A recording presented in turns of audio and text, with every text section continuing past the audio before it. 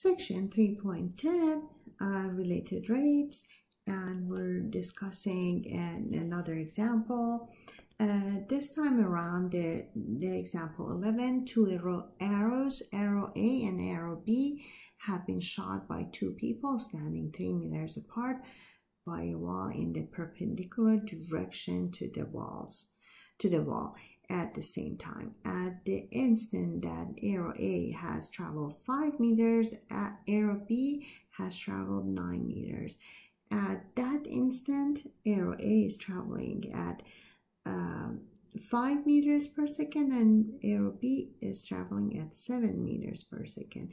How fast is their distance changing at that instant? And so the information that we have is the distance traveled by each arrow, let's say XA and XB, and the distance between them, D, is changing. And so all three quantities are changing. The distance between the paths that they are traveling on is constant. That's a 3 meter distance that we have that is constant. Now, so if you want to basically summarize what is going on, you see that the distance between them it depends on the 3 meter that is the constant between the two paths, and the change between the distance traveled between them. See right here, you can make the triangle over here, and then you can take the derivative basically from there, because here d squared, the distance between them to power 2, is equal to the distance between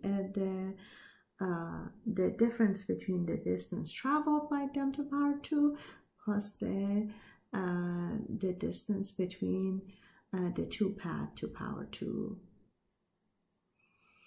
And then you take the derivative. When you're taking the derivative, this part is 2d dt, and this part is 2 times x sub b minus x sub a times the derivative of x sub b with respect to t minus derivative of x sub a with respect to t, now plus 0.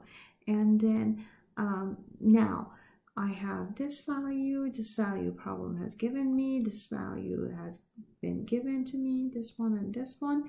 The only thing that is not given is that, and this one is being asked. And so use Pythagorean theorem by 9 minus 5 equal to 4 and 3 and 5 to find that d, and then find that the rate of change.